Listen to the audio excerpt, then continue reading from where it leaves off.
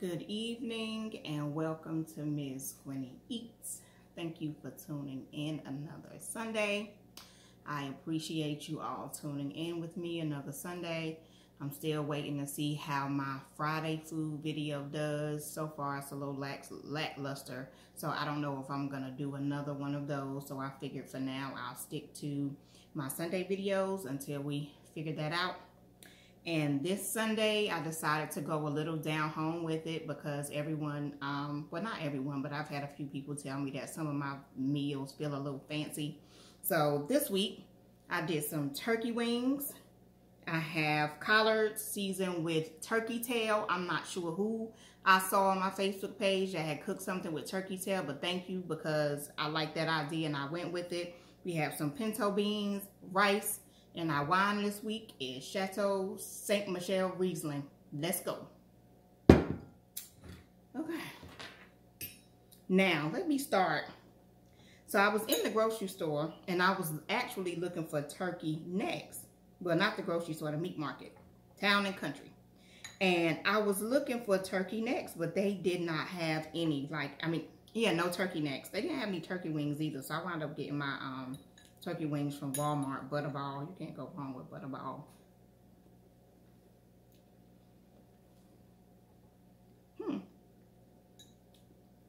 That's good. I had to laugh because my niece sent me a video of my nephew watching my videos, and he said, that's good. But y'all know every once in a while I cook something that I don't like. I doubt it with this meal. Now, usually, when I make beans and greens, I use some kind of smoked, like a neck bone or pork, usually.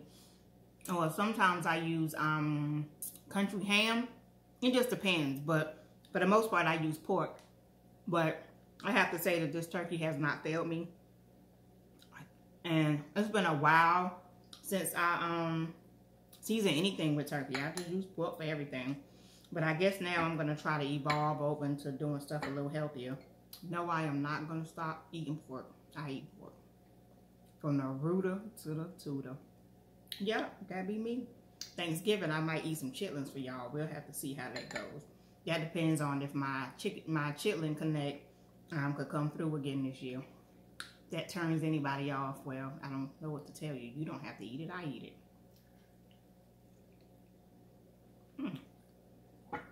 Now, I put these in the crock pot last night, and I wasn't expecting them to still have this crunch. They still have a little crunch to them. And the turkey tail season is really good. Now, I'll be honest with y'all and say this. I do not buy just fresh collard greens. I always buy the ones that are already shredded in the bag. It's just so much rinsing and cleaning them. Y'all don't judge me. I cook them homemade. I put them in a crock pot. I might steam them on top of the stove, but I'm not doing all that cutting. That is where I draw the line, cutting. And I want to give an honorable mention to my sister Jasmine and my best friend Aurelia on the turkey wing thing. Now, I didn't used to eat turkey wings much at all. And my sister, Jasmine, makes turkey wings. And I'm talking about good old country girl turkey wings with the mixed up gravy on the top. I mean, oh my God, it is so good.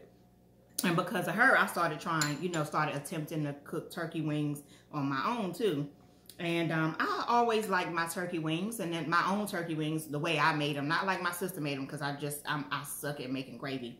But I did it the way I tried it. I went to my best friend's house and she had made some, and the flavor on them was so good. And I'm like, how did you? Because I could get mine to have the little crispy part, but it didn't taste the same.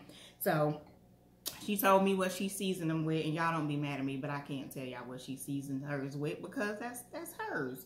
But I use it and it is good. So I can't wait to dive into this turkey wing. And I just got plain white rice. And, when I was little, my dad used to just make rice sometimes, like rice, green beans, spinach, whatever. And I just eat plain white rice with some butter.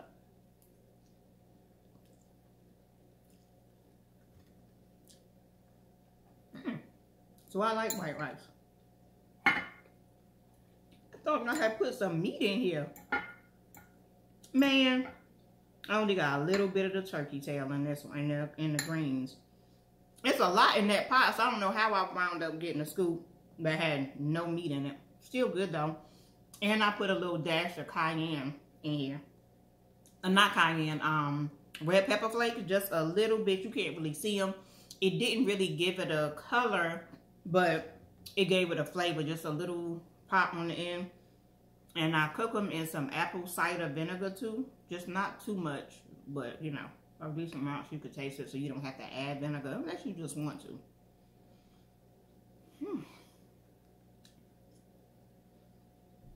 Now let me tell y'all about my cheesecake this week. So this week, my cheesecake, yes, I'm putting it in the beans. I'm putting it in the beans, all right? See, I was supposed to have cabbage with this, but I completely forgot about cabbage because I wanted to do collard greens. Because my cabbage, I'm putting pork in my cabbage. That's why I did collard greens. Anyway, but, oh, let me take this bite. Look at that piece of meat I put in there. Got just a little bit of fat on it. But anyway, back to my cheesecake. So, a while back, I made a sweet potato cheesecake, right? And I call myself doing it the fancy way. And putting marshmallows on the top. And kind of like torching the marshmallow. Man, when I tell you I should have used marshmallow fluff instead of like just whole mini marshmallows. When I say a disaster area, a disaster area. The cake was good. The cheesecake was good, but we scraped the marshmallow off and ate the cheesecake part. Because it just looked like it was just a burnt up mess. It was awful. Like I said, it tasted good, but that part was just like, man. So, today, I said, you know what I'll do? I'll do a deep crust. Now, usually I have pretty good results with my deep crust. I do it for my blueberry lemonade. I do the deep crust for I have a strawberry that I do a deep crust with. And so I said, I'll do a deep crust with this one. Let me tell you. You see my face? That crust fell to pieces. When I say to pieces, I mean the crust fell to pieces. As soon as I pulled the springform pan off, it was just like, it cracked, it bent out. So when I cut it, I had to try to cut one piece that didn't fall so bad. And Lord, I'm pretty sure it's going to taste good. But when I tell you it's ugly, dang ugly. Oh, excuse me. And I'm pretty sure I said before that I don't like Chateau Saint Michelle Chardonnay. But I'm a fan of Riesling, so hopefully, I'm pretty sure I like their Riesling. Got a piece of cork in it, but y'all know me, I'm a savage. If it was a little gnat, it was going to get drank. Now, I bought this new corkscrew, the kind that, now mind you, I forgot all about this corkscrew. I was online late night shopping when I shouldn't have been shopping. And I saw that corkscrew that you push down, you like kind of pump it, and then the cork pops out. And it was on sale that night for $9.99 or however much it was. It was no more than $20. So I got a little extra money, let me buy it. So, just so happened, I got my headlights. Oh, there's some headlights on my car. I got my headlights. I got the deep fryer Saturday. Went to the mailbox. Never checked my mail. Anyway, go to the mailbox. It's full of boulder crap, my strawberry shortcake t-shirt, and another box. I'm like, what the heck is that box? That should tell y'all how much I just sit up ordering stuff. Ooh. Anyway, so I opened it and it was that corkscrew. And then the Chateau Saint Michelle wine needed a regular cork. You know, it has a regular cork, it's not a twist off. And when I tell you that thing pops off, I mean, you pump it maybe about 7 times. On that 7th pump, it's like it literally like blew up. And I like it. It's convenient. It's convenient. It's easy. Now I have an electric corkscrew, but it's old now and it has a little sentimental value, so I'm not gonna throw it away. but it's old now, and it just does not do the job anymore. I could squeeze that button, and it's just like, poor thing. I was gonna say something, but I think it might be a little tasty, so I'll leave it alone. I'll say that to my friends in private, what I was gonna say about the corkscrew. But anyway, so back to these greens. I am so surprised these things still got a crunch on them. Not that I expected them to be a soggy mess, but I had a couple of intervals where I had to turn the pot on, turn it back off, all that stuff. Now, I cannot speak for anyone else, but when I tell you,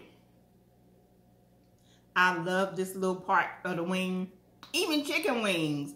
I saw a post one time and it said something like, the next time somebody that doesn't bring anything to the cookout comes, I'm going to have them a plate of these. And all I could think was, shoot, I'll take a plate of those in a heartbeat. Do you hear me?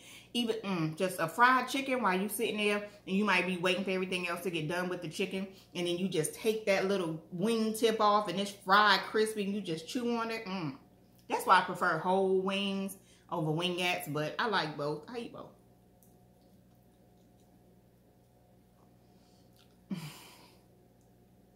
When I tell you, I appreciate it when friends give me their recipes. My mom gave me her oxtail recipe some years ago, right? And she doesn't really use it anymore because she makes her stuff like a Spanish-style oxtail soup now with tomato sauce. And I can't say I prefer it that way. I like her original way. So that's how I make them. Everybody I know, after they tasted my mom's oxtails, make their oxtails like that. I mean, everybody. So, I have a follower that loves Jamaican oxtails. So, one day, I'm going to cook them. And I'm going to take him some and see if he likes them. But, that's a recipe somebody gave me that I wouldn't give out.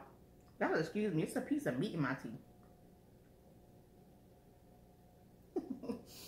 Let me tell y'all, before I take these videos, for my thumbnail, I do like a little short video so I can make different faces and decide which one I like the most. And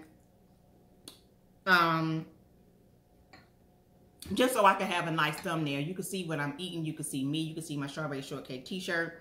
And I like it. And, but the thing is, before you get to put the thumbnail up, like when I upload my video, I haven't figured out how to upload the thumbnail, then the video or whatever. All you see is some weird face that I'm making in the video, like every single time until I put that thumbnail up, it's some weird space. Like the still that you see might be me with the greens hanging out my mouth.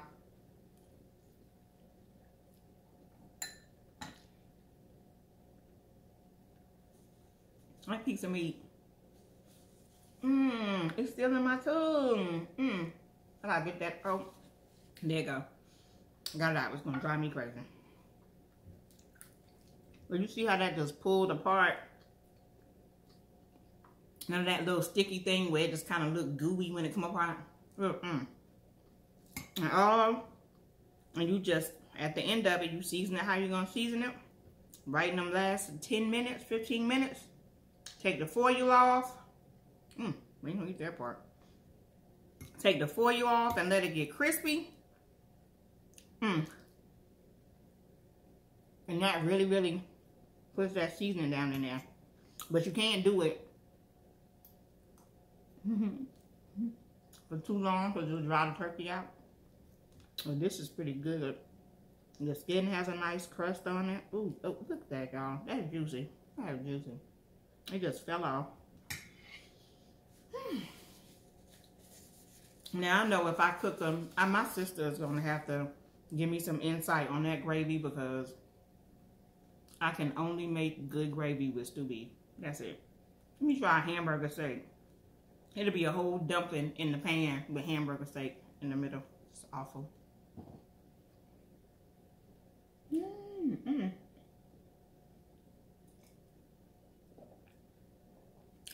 Let me tell you how eventful my Sunday was.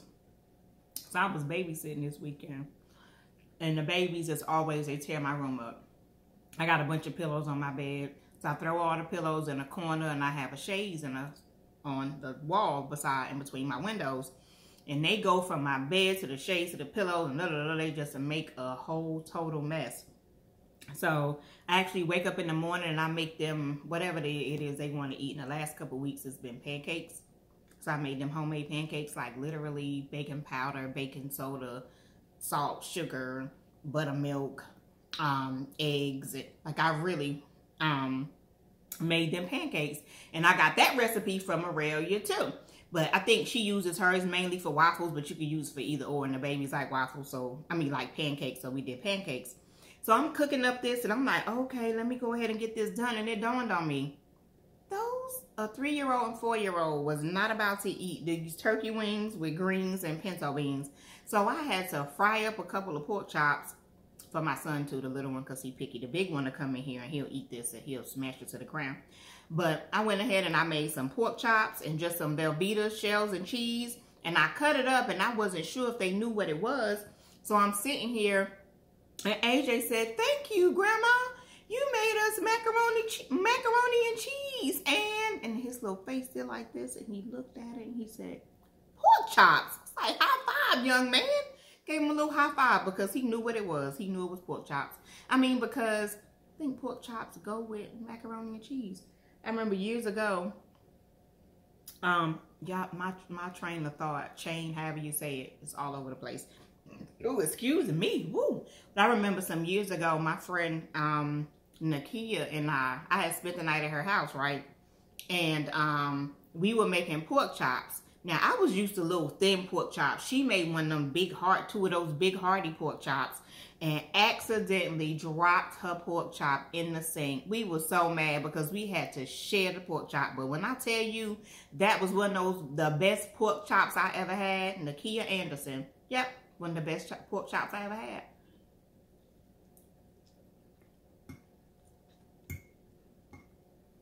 I wish we could have had one each, but that one fell in the sink. It was so funny.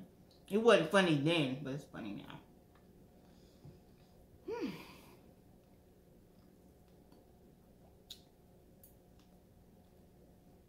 See, when I cook stuff like this, I try not to smack, but this kind of stuff is just so good. You know, I wondered about doing a Thanksgiving edition, but for what? Everybody gonna have the same thing. The same thing. So, I'm not doing a Thanksgiving edition. Thank you, that crunch.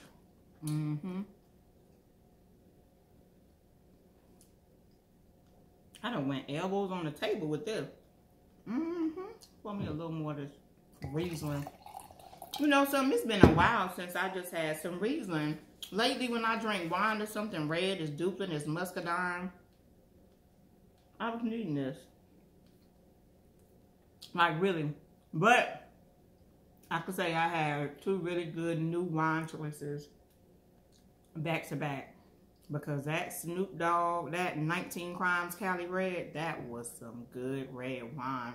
It was dry, like red wine should be. But it had like a sweetness right on the back of it. That was good. And Riesling is just Riesling. It's just slightly sweet. It's like dead smack in the middle of dry and sweet. So people that like a dry wine like it. People like a sweet wine like it because it's not too intrusive on either side. And this one is actually pretty doggone good. Back to these beans though. With this big old piece of meat in there. Now when I do these videos, I always do them in selfie mode because I like to look at myself while I'm doing these videos. I know what kind of ugly, weird faces I'm making. I know if I'm slouching. I know if strawberry shortcake went below my plate line. I know if I drop something, if something's in my teeth, I could just see all of that. So I try to do it that way. And this is actually my first time using my tripod. And I'll be honest and say I like it. It took a lot for me to figure out how to get the whole picture in the frame, the whole plate and my hair up. It took about 30 minutes trying to figure that out. Now, I always try, when I do the bit, I've done a total without, and people only saw one of them.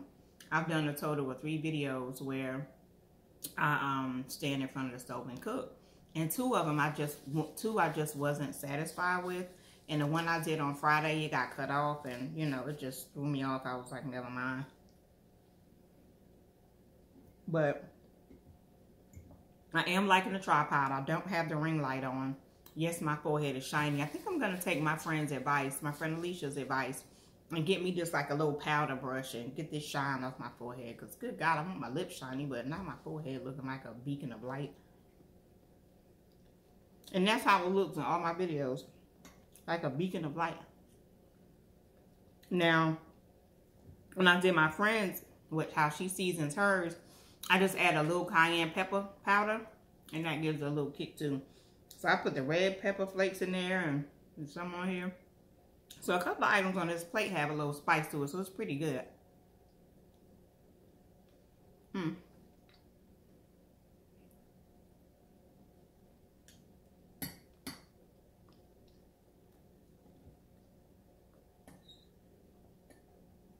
And I'm about to finish what's in my mouth.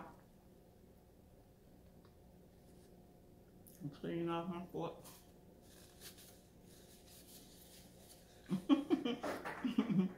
This cheesecake is just over here in the corner melting. It's melting. It's melting. Poor little cheesecake. It's probably gonna taste good, but it's melting. I want to keep going on these beans.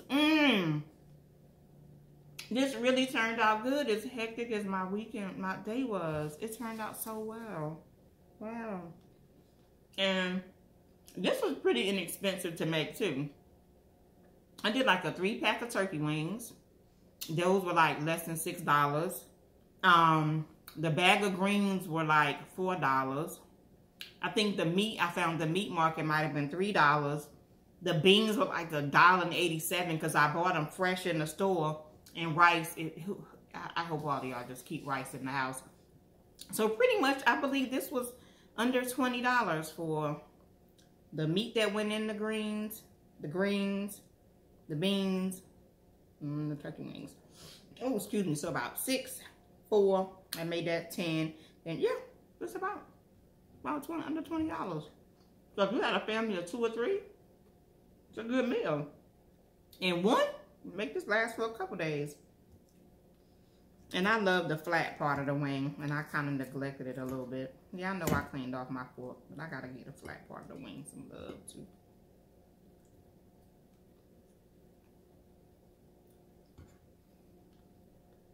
Okay, I'm gonna wipe this off again.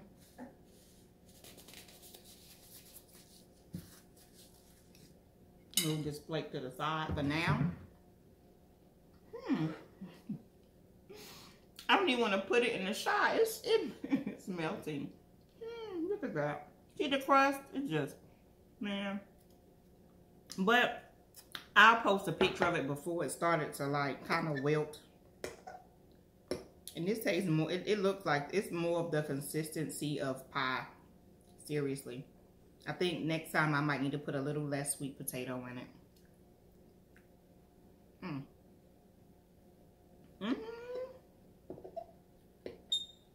I think I'm just name dropping everybody tonight. Cause one of my other besties and her grandma, when I told them that my cheesecake was ugly, they were like, "That's the best kind." Ooh, I think I went high pitch on that. And I put a cinnamon sugar drizzle on it. Oh my God. This, ooh. Ooh. And the crust that broke apart. Cinnamon graham cracker. So please know when I post a picture of it, if you want to try sweet potato cheesecake and you like how it looks, I'm not doing a deep crust, baby. It's just gonna have a regular crust about that thick. Because I don't want you to I don't want to have to make 2 cheesecakes. One for us to have at home and one for you because the crust fell apart. But the actual cheesecake, God almighty.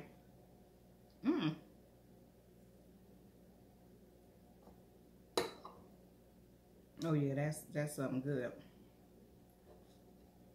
I could sell this with confidence. And don't forget, Thanksgiving is coming up. Thanksgiving is coming up. I take that week off and I bake cheesecakes from that Friday night to Wednesday night. Now, you got to be real special for me to deliver a cheesecake on Thanksgiving. I'm going to do it early. I'm going to get back home. But for the most part, you know, I have certain people that I'll do it for. But please don't ask me to do that. You know, if it's not a actual last minute emergency type, you drop your other dessert on the ground thing. Because I cook for Thanksgiving too. Even though my son told me he doesn't really like it because he don't like that it's all so much food and I try to make him eat it all. But this tastes more like sweet potato than cheesecake. You can definitely taste the cheesecake. You know, it has that flavor to it. But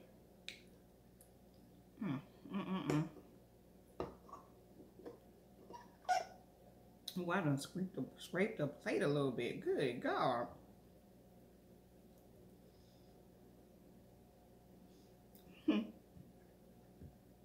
Okay, I feel like a greedy.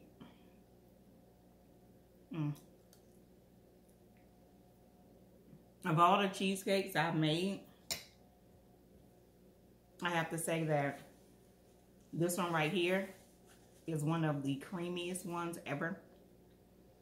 So I'm going to have to figure out how to balance the sweet potato flavor with the creaminess and still give it a consistency, because it kind of fell apart. And I know it was in the refrigerator long enough to set, but it just kind of fell apart. But it's good. Oh, excuse me. I can't say I don't think it's good, because it is. Like, I'm in here making love faces and stuff. If you're ordering for Thanksgiving, you might want to try this one right here, because it's cheese. It's not very cheesecakey. It's sweet potato. It's good. First time I ever had it though, a friend of mine made it. I said her name 15 million times in this video. Not 15 million, but my friend made it and she did a pecan crust. That was a honey.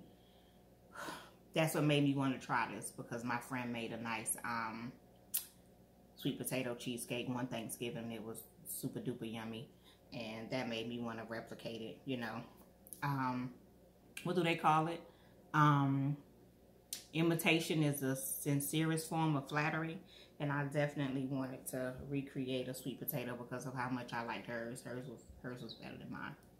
You have no problem saying that. That crust was something special.